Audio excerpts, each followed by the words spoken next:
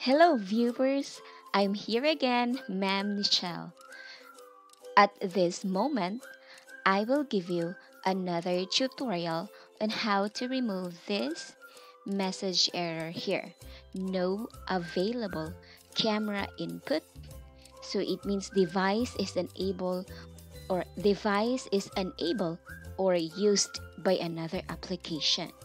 So this will happen when you use this Snap app in Messenger, you use it in, let's say, Zoom, you use it in Google Meet. So the device or the settings of this Snap is still there. The settings is not yet ready to completely connect, or the settings of Snap is not yet ready to completely synchronize in the new platform that you are going to use. Let's say you use your Teams. So today I'm going to give you a tutorial on how to remove this message here, no available camera input, when you use your Teams. This tutorial will also work on Zoom, or if you're using Zoom, if you use your Google Meet, if you use your Messenger call, if you use Snap camera in this Teams. So here I've already prepared this Teams window here so that there will be no lag that we're going to experience. So I've already checked the settings here, the device settings. This is under Teams. So everything is alright. I will not touch anything here because this works with this. Supposedly this is the exact settings that should be seen in this box here, in this Teams window. So I will not touch anything. As I've mentioned, we are going to remove this no available camera input since everything is already set up. If everything is already set up, this step will work for you. But make it sure that your camera here is already in Snap. You wonder why, even if you've already set up everything, but still you can see this logo of Snap camera. Supposedly you will be able to see your face here. So that's because, once again, the message here, no available camera input, the device is unable or used by another application, though you did not use any other application. So here we're now going to check the settings of Snap. In my end, these are just the information that should be set up here. So I didn't touch anything because this information works when I use the Snap. So I will not touch anything, any information in Snap here. So I am just leading you in these settings just to make sure that show Snap code overlay is turned off, because if you will turn it on when you use Snap on your Teams, the other person whom you talk to will be able to see the logo of Snap. They will be able to see this logo on their end. So just make sure that you turn it off in these settings. So we'll go back. No available camera input. So here, all we need to do is to go to this. If you can see this small arrow here, the small arrow up, it says here show hidden icons if you hover your mouse. So it says show hidden icons. So we're going to show the hidden icons here.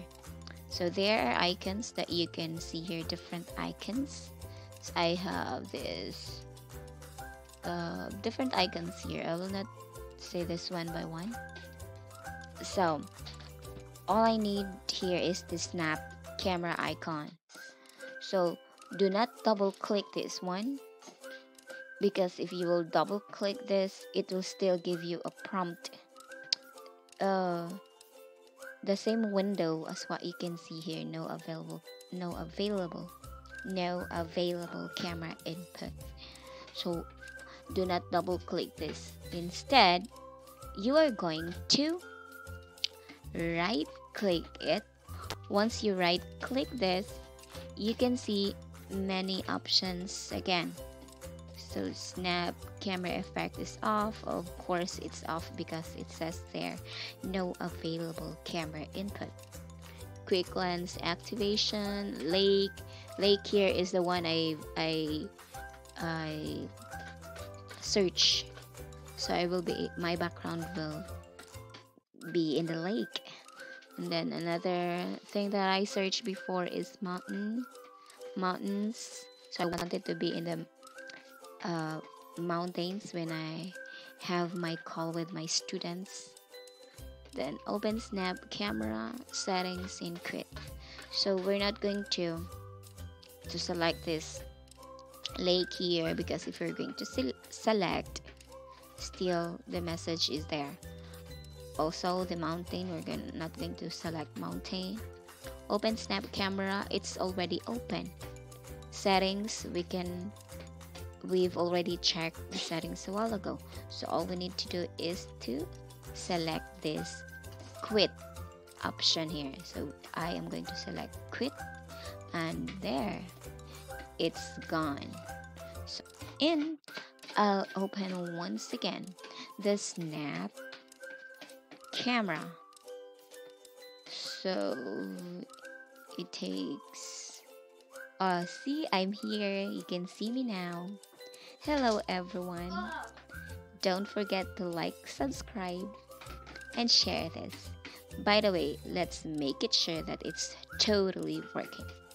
So I want to be in a different location. So let me type here galaxy. So let me see if Snap will give me a galaxy background. So I'm going to see here. How about this one? Let me try it. Ooh. So here I'm in this kind of background now.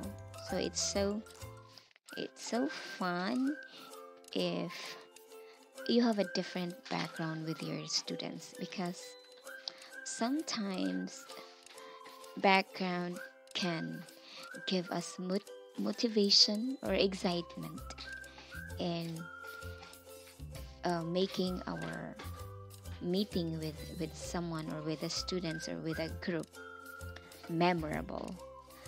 So even though we cannot go out, still just in our background we will be able to transfer or to go to a different location. So let me see if I want to have, or I want to be a fish. Yeah, I became a fish before when I had my tutorial in, I think it was Messenger. So let me try this fish here. Oh, it's here. Okay, so we're going to wait for a few minutes to load this fish here. Hello fish. Oh, see, it's here. Hi. Okay, or you wanted to be in the clouds. So let me try, or in the sky. Let me try if I can be in the sky.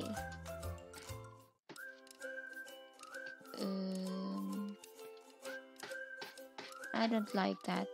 I think I want to be in the clouds. So clouds here. I'm checking here if I can be in the cloud. Let me see. Oh, hi. I'm here in the clouds meeting with you or talking to you now. That's a joke. Okay, and I am here in my Teams window. So as what you can see, at the moment, this is now my face. A while ago, you were able to see the logo of the Snap. So it was not working, but at this time, when the message no available camera input is removed, so it's now my face. So it's finally working. It's successfully working. So once again, all you need to do is just to click this one here, this arrow, small arrow here. Then do not double click this one, snap camera icon. Instead, just right click it, then select quit. Then open once again the snap camera, and it should be totally working. Thank you for watching. Please don't forget to subscribe and share this link so we can help others. Thank you. Bye.